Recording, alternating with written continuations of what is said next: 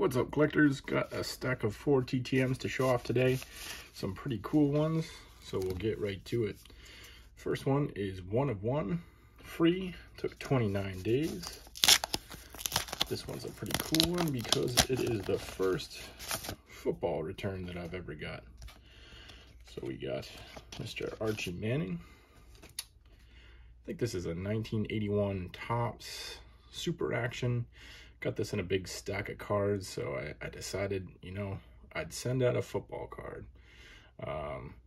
Archie Manning played from 71 to 84, two-time Pro Bowler, Saints Hall of Famer, drafted 4 times actually as a baseball player. I thought that was pretty cool. Attended Ole Miss. He's got his number retired there. During his 10 seasons on the Saints, he only had 1 winning season, but nevertheless, he was pretty well respected as a football player. I'm sure we all know, father to Peyton and Eli, and now grandfather to Arch, who just committed to play for the Longhorns, I believe. So a pretty cool one to kick off my football collection with. Happy to get that one back. A little dark on his Saints uni, but cool still. Next one was 3 of 3, free, 9 days, and he answered some questions. First questions that I have sent out. Just started doing them. This one is Mr. Dave Tobick. Save the questions for last. Let's check out the cards. Got him on the 79 Topps, his rookie card. Got him on the 81 Topps for my set. And got him on an 84 Topps. I'll read those questions last. Give you a little information on Dave. He was a pitcher for Detroit, Texas, and Seattle. Finished with a 14-23 record, 3.7 ERA, and 256 strikeouts. Let's check out these questions. I said, what athlete inspired you most as a kid? He said Bill Glass, who was a defensive end for the Cleveland Browns.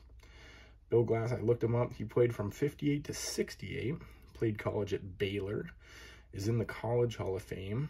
He played in the NFL for both the Lions and Browns as a defensive end. He won the NFL championship with the Browns in '64.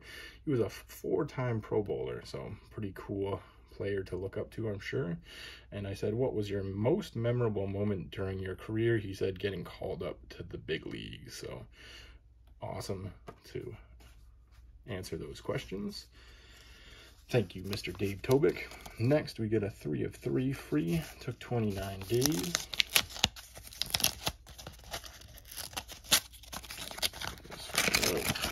Oops. We got Mr. Darrell Evans. Pretty awesome. Got him on the 81. Got him on the 85. Got him on the 76. Pretty sure those are his numbers. 11, 41, 41. Not 100% sure, but that makes sense.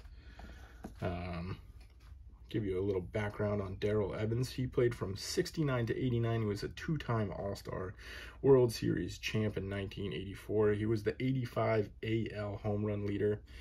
He had a career batting average of 248. He finished up with 2,223 hits, 414 home runs, 1,354 RBI, and historian Bill James rated Evans as the most underrated player in baseball history. I tend to agree. Looking at those stats, never got a chance to see him play, but you know, the stats speak for themselves. Pretty awesome. All right, last but not least, we got a 5 out of 3 free. Only took 10 days. We got Mr. Jimmy Williams, manager. I'll show those ones off later. Let's check out the cards first. We got him on the 88 Topps, Blue Jays. Looking a little, I don't know, what's the word? Bored, maybe? Got him on the 87. Got him on the 89. I wrote in my letter, Jimmy, I wish I had a Red Sox card, so what a nice guy.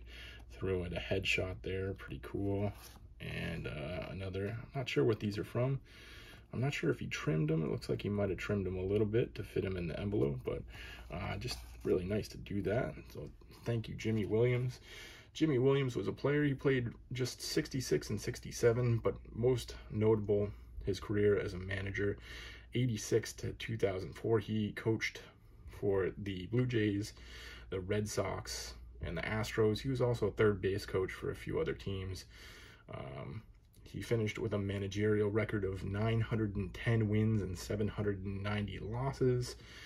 For me, my most notable memory was the 1999 season, and we made it to the ALCS. Heartbreaking loss against the Yankees, but really, in my lifetime at least, was kind of the start of the really heated rivalry between the Yankees and Red Sox.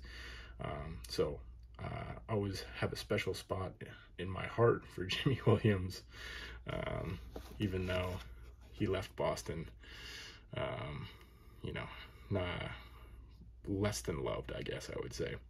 But really cool, awesome returns. Happy to get them back. Thanks to all those guys who signed. Guys, let me know who is your favorite here. Take care. Peace. Thanks.